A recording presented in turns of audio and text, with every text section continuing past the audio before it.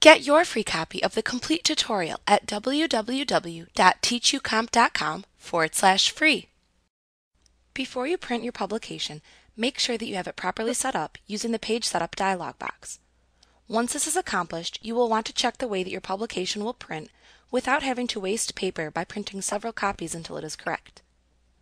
Publisher provides a view of your publication called Print Preview to assist you with this. In Print Preview, you can see how your publication will actually print on paper according to the specifications you've set in the Page Setup dialog box. To view your currently open publication in Print Preview, click the File tab within the ribbon, and then click the Print command. In the section to the right in the Backstage view, you will see various printing options. To the right of those options, you will see the Print Preview of your publication. Note that there are 3 buttons that appear in the far lower right corner of the Backstage view at this point. You can click and drag the slider icon shown in the Zoom slider to increase or decrease the magnification of the Print Preview page display. You could also click into the publication with your mouse to zoom in and out, or click the Fit to Page button to display the entire page. You can click the View Multiple Sheets button to display a pop-up grid. You can then click into the grid to select the number of pages to display within Print Preview at the same time.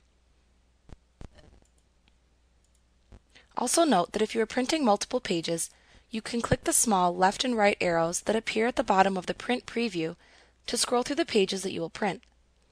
You can also click directly into the number box and then enter the page number of the page you would like to display in the Print Preview to view it on screen.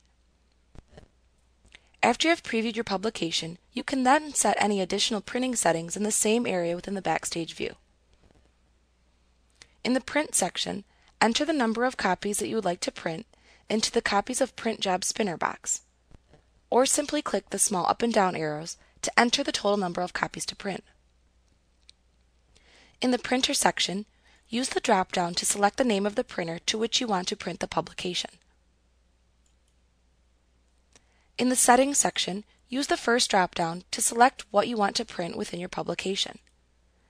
You can select either Print All Pages, Print Selection, Print Current Page, or Custom Print, which is also called Print Custom Range in Publisher 2010.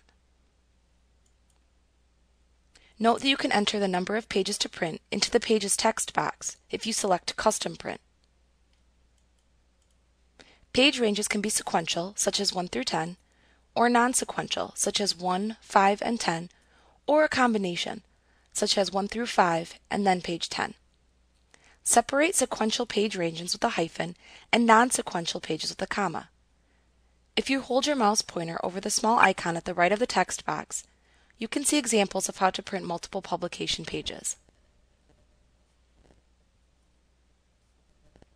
You can use the next drop-down to choose how to print multiple publication pages. You can choose either 1 page per sheet, tiled, multiple copies per sheet, multiple pages per sheet, booklet, sidefold, and sidefold half sheet. For any option other than 1 page per sheet, you will need to specify additional settings from the drop-down or Layout Options button that appears below. The next drop-down allows you to set a page orientation for printing and select a paper size. Below that, you can use the next drop-down to select how to print 1 or 2-sided pages. For 2-sided manual printing, the selection you make also informs you of how you should flip the sheets to print the second side. When printing multiple pages, you can use the next drop-down to choose our collating options. The last drop-down allows you to print either a composite, RGB, or grayscale publication.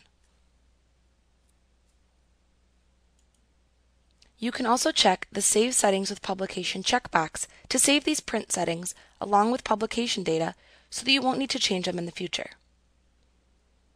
When you are done choosing your printing options, just click the large Print button at the top of the Print section to begin printing. Like what you see? Pick up your free copy of the complete tutorial at www.teachucomp.com/free.